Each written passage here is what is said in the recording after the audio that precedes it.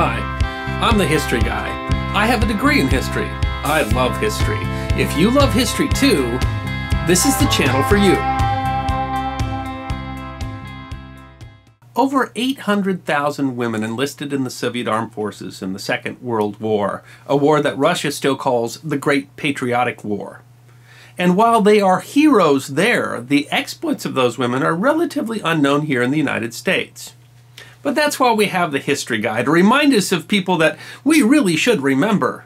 And if you have never heard of the famed night witches of the Soviet Union, you really should, because they were fierce. It all started with one extraordinary personality, Marina Roskova. The first female navigator in the Soviet Air Force, she set several long-distance flying records in the 1930s. When she and her crew set the international women's record for straight-line long-distance flight in 1938, they were recognized with the Hero of the Soviet Union Award, the first women so recognized, and the only ones prior to the Second World War. Russia tended to be more open to women in the military than a number of nations were, and in the First World War, they had fielded one of the very first all-female combat units. And the situation was dire in the Great Patriotic War, where over 800,000 women signed up for the Soviet Armed Forces. But the Soviet Air Force was still unsold on the idea of women combat pilots. And while there was no official restriction, they tend to set up administrative burdens that made it impossible for a woman to get a combat pilot commission. But Marina Roskova was a hero of the Soviet Union, and she personally knew Stalin, and she was able to leverage that relationship to get Stalin to authorize the creation of an all-female flying corps. The corps included 3 regiments, and Roskova herself died in an accident leading one of those regiments. All 3 saw distinguished service, but only one would remain all-female throughout the entire war, and earned a special reputation worth noticing: the 588th Night Bomber Regiment, the Night Witches of the Soviet Union.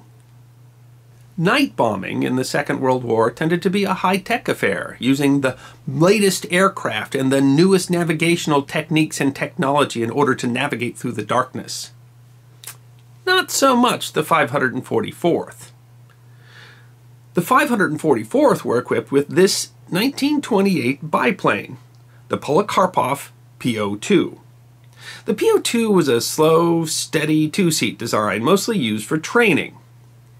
And because it was produced in an agricultural variant, it had the less than complimentary nickname Kukuruznik, or crop duster. It was easy to fly, but it was very slow, carried a very small bomb load, and it was very fragile. A hit from one tracer round could easily set the whole plane on fire. But the Kukuruznik did have its strengths. It could, for example, take off and land with a very short runway. It didn't require a paved airstrip at all, just a good flat field. It could fly steady at very low altitudes, and because it was so slow, it could actually turn on a dime. And its top speed was slower than the stall speed of most German pursuit fighters, which actually made it very difficult for them to target. It would have been suicide flying a plane like that during the day. It would have been easy for anti-aircraft guns to shoot down. But at night, flying at treetop level, it was extremely difficult to target. And its engine made a peculiar noise, which the Germans likened to a sewing machine, which was described as nerve-wracking. But more terrifying was the way the plane was used in the bombing attack. The pilot would gear up and go to a high altitude, and then cut the engine and glide over the target as they dropped their bombs. With no engine noise, it was extremely difficult to target and shoot at the aircraft. But even worse, really, was the eerie whistling noise that went through the wings as the plane was dropping its bombs, which the Germans thought sounded like witches flying on their brooms. And thus, the Germans gave them the nickname Night Witches, a nickname that they eagerly embraced. One downside, though, flying at low altitudes like that made parachutes worthless, and so they didn't even carry them. The 544th started flying in June of 1942 under the command of Yevdokia Bershinskaya. the regiment flew harassment and precision bombing missions. And because the planes carried such a small bomb load, the way that they would do it is that they would sneak up to a field close to the enemy lines at dusk with all their support vehicles. They didn't fly in any kind of formation, they just took off at regular intervals, flew a few miles across the lines to where the Germans were, dropped their bombs, and then returned back to the airfield to reload. And they would continue doing that until dawn, when they would fly back to their base. There were no radios in the aircraft, so they had no communication while they were flying. Early in the war, there was a fear that the battlefield moved so quickly, the Germans were advancing so fast, that they never knew when they took off if by the time it came to land that their runway would still be behind their own lines. When it was too muddy and their planes would sink in the mud, they would just go rip up nearby fences, lay the fence post down in a line, and use that as their runway. They would fly sometimes as many as 8 or more missions in a single night.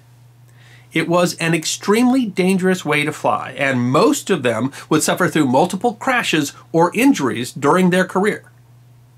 At its height, the regiment had 40 two-women air crews, and it was truly an all-women regiment. All of the ground and support crews, all of the command, every person in the regiment was a woman.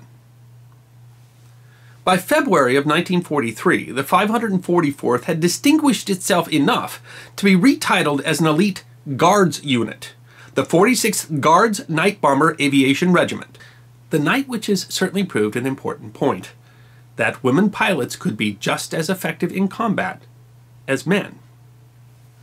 At the end of the war, the 46th had flown over 24,000 missions and dropped 23,000 tons of bombs. Every pilot in the regiment had flown more than 800 combat missions by the end of the war. It was the most highly decorated all-female unit in the Soviet Air Force, with 23 members winning the award Hero of the Soviet Union. 30 women of the regiment lost their lives during the war. They were used quite a lot in Soviet propaganda during the war, and they're still well remembered in Russia today, but it's hard to say if the Night Witches really changed culture. For example, the Russian military today thinks that it is too stressful for women to be combat pilots, and there are no women serving as pilots in the Russian armed forces today. The United States didn't start allowing women to be combat pilots until 1993, and they still represent a fairly small percentage of our trained combat pilots. And it wasn't until just last year, 2016, that the United States opened all combat roles in the military to availability to women.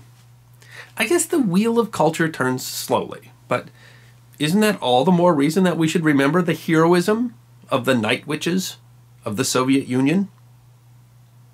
I'm the History Guy. I hope you enjoyed this edition of my channel, 5 Minutes of History, short snippets of forgotten history, 5 to 10 minutes long. If you enjoyed this, then please click the like button there on your left. If you have any questions or comments, then write them in the comment section and I would be happy to respond.